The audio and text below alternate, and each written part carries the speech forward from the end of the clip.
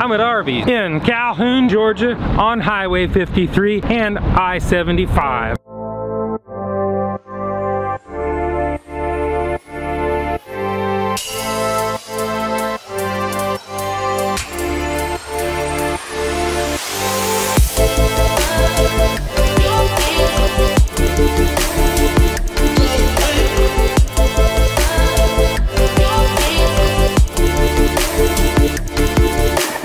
Let's head to the drive-thru and see about getting our food today. You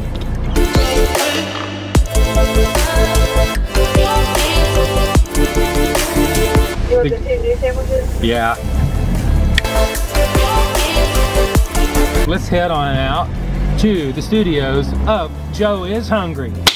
Welcome to the studios and food laboratories of Joe is Hungry. Today we're going to evaluate Arby's Petite Filet sandwiches. They've released them yesterday. They have 2 different versions of it. The first version is called the steak bacon melt sandwich. It consists of ciabatta bread, tomatoes, leaf lettuce, pepper bacon, petite filet steak, and roast garlic butter. The second sandwich is a garlic butter steak sandwich. It too has the ciabatta bread, it has onions, cheddar cheese, pepper bacon, again a petite filet steak, and last but not least steakhouse ranch dressing.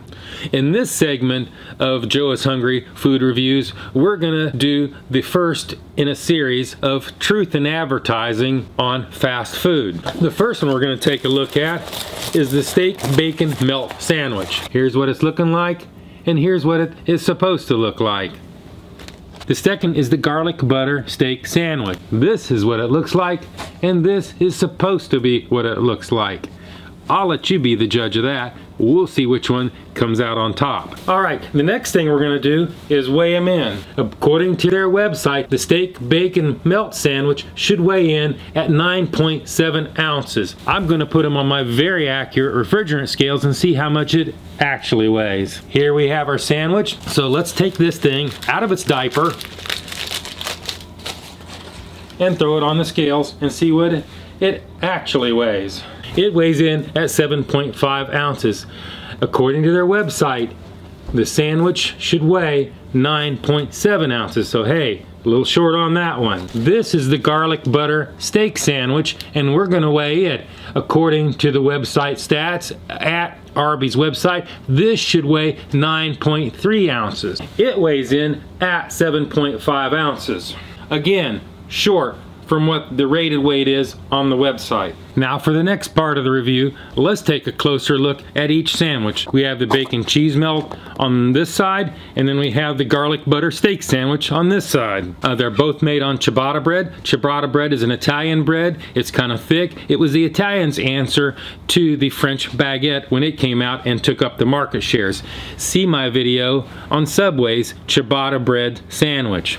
Let's take a look at sandwich number 1. We take the top off. We have 1, 2, 3 slices of bacon. I can see that garlic butter. I can smell it. This is what our meat looks like. Then we have 2 slices of tomato, some more salad dressing that actually looks pretty appetizing. The garlic butter steak sandwich. We're gonna pop the top on that. We've got pepper bacon, steakhouse sauce, fried onions, and then we have cheese, and of course more sauce. Probably a good choice that they use the ciabatta bread because anything else would become soggy. I'd like to say both of these ring up for $6.59 a piece. Many of you may not know what a petite filet is. I can draw on my experience in a past life of being a meat cutter, a grocery store meat cutter. A petite filet is the same muscle group that you would use when you're taking a cow apart that would make like the filet mignon and a ribeye, except it's closer to the chuck portion where the meat is beginning to get a little less tender and a little bit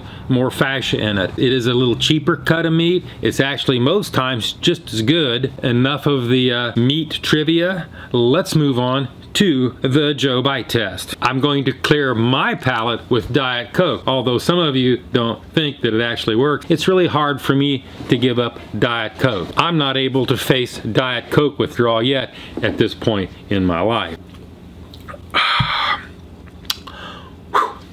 Good deal. The petite steak and bacon sandwich. It's got a little bit of heft to it, a little bit of weight.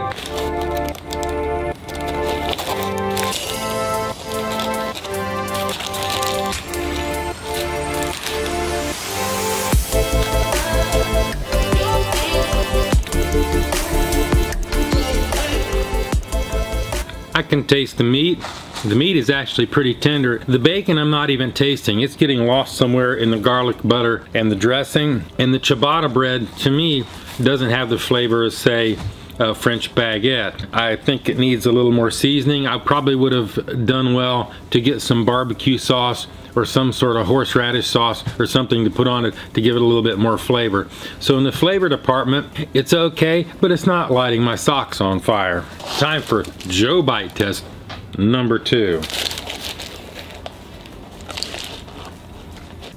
This is a more wholesome sandwich. A little bit of Coke.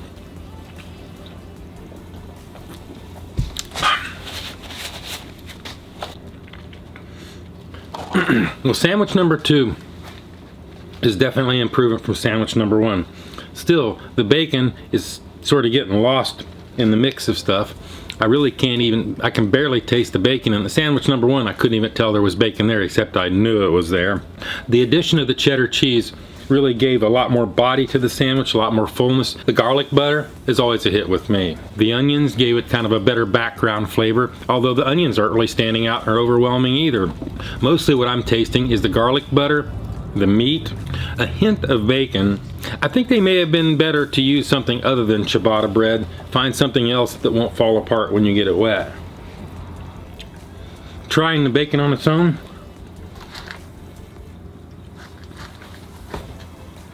Really, the bacon doesn't have a real true, I can tell it's bacon, but it's not the traditional good and salty bacon that I'm used to.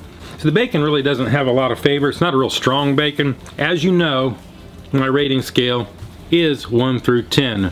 9 being pretty much the best. Anything above 9 is a lifetime experience, something you're going to remember for decades. So obviously there's hardly anything ever makes that. And of course 1 being the bottom of the barrel, something that you probably couldn't keep down. For the size of the sandwich, for $6.50, in my opinion, a little bit overpriced. It might have been better in the $5 range for the volume you get, the weight you get. The appearances actually isn't that bad. But you mix all this together, and we're going to give them a score of about 6.8.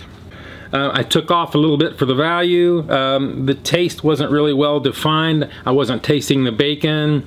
I was getting the garlic butter in there and the meat. The cheddar cheese kind of helped this sandwich out and gave it a little bit more body. This would be the 3rd Arby's that I've gone to in my area. It's on Highway 53 in Calhoun, Georgia, just as you come in town. The staff there is excellent. Obviously they can't control everything that Arby's throws at them, and they're following their standards as best they can. And thank you for making my sandwiches today for this review. If you found this interesting, if you found this informative, if it made you hungry, subscribe to the channel, support the channel, and I will see you in the next video. I want to give a big shout out to my friends at Arby's in Highway 53. You make all the rest of them look bad.